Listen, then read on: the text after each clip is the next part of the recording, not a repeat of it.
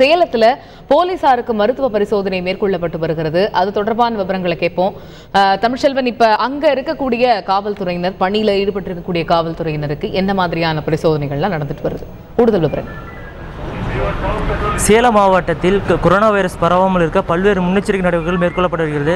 குறிப்பாக சேலம் மாவட்டத்தின் எல்லைப் பகுதிகளில் 21 இடங்களில் தடுப்புகள் அமைக்கப்பட்டு காவல்துறையினர் தீவிர கண்காணிப்பு பணியில் ஈடுபட்டிருக்காங்க. இந்த நிலையில் சேலம் மாவட்டத்தில் உள்ள காவல்துறையினர் 1300க்கும் மேற்பட்டோர் பணியில் ஈடுபட்டிருக்காங்க.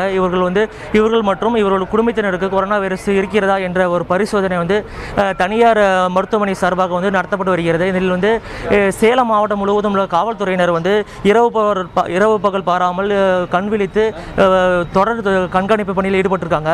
இந்த நிலையில் அவர்களுக்கான பரிசோதனை தற்பொழுது தனியார் மருத்துவமனை சார்பாக நடத்தப்பட்டு வருகிறது. இந்த நிலையில் சேலம் மாநகர காவல் ஆணையாளர் செந்தில்குமார் அவர் நம்முடன் இருக்காரு. அவர்கிட்ட கேட்கலாம். சார், இப்போ என்ன எது மாதிரியான சோதனை நடத்திருக்கு, எப்படி சார் பண்ணிட்டு இருக்கோம்? இல்லை, சேலம் மாநகரத்தில் இருக்கக்கூடிய காவல்துறை சேர்ந்த எல்லாருக்குமே சேலத்தில் எஸ்கேஎஸ் ஹாஸ்பிட்டல், தரன் ஹாஸ்பிட்டல் அவங்களோட உதவியோட அவங்களுக்கு எந்த இடத்துல பணிபுரிய இடம் ஒதுக்கி இருக்கிறோமோ அந்த இடத்துக்கே போய் ஃபீவர் இருக்கா, உடல்நிலை எப்படி இருக்குது அப்படிங்கிறக்கூடிய அடிப்படை மருத்துவ பரிசோதனையை அவங்க இருக்கிற இடத்துக்கே போய் இன்றைக்கி செய்கிறோம். அது இப்போ 5 ரோட்டில் ஆரம்பிச்சிருக்கிறோம். எல்லா இடத்துலையும் போயிட்டு இதே மாதிரி செய்ய போகிறோம். சார், இப்போ எவ்வளோ காவல்துறையினருக்கு பரிசோதனை நடத்தப்படுறது சார் இன்றைக்கி? இல்லை, ஏறக்குறைய சேலம் மாவட்டத்தில் ஏறக்குறைய 1500 போலீஸ் இருக்காங்க. ஏறக்குறைய அனைவருக்குமே இது செய்யப்படும்.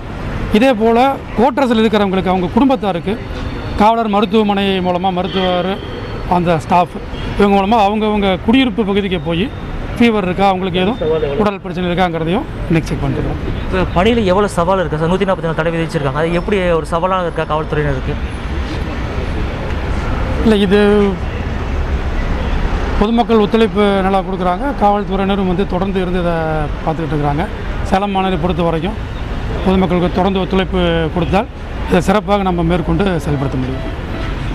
பொதுமக்கள் முழு ஒத்துழைப்பு வழங்கி வருவதாகவும் தொடர்ந்து ஒத்துழைப்பு தர வேண்டும் என்று பொதுமக்கள் காவல்துறை ஆணையாளர் செந்தில்குமார் தெரிவிச்சிருக்காரு.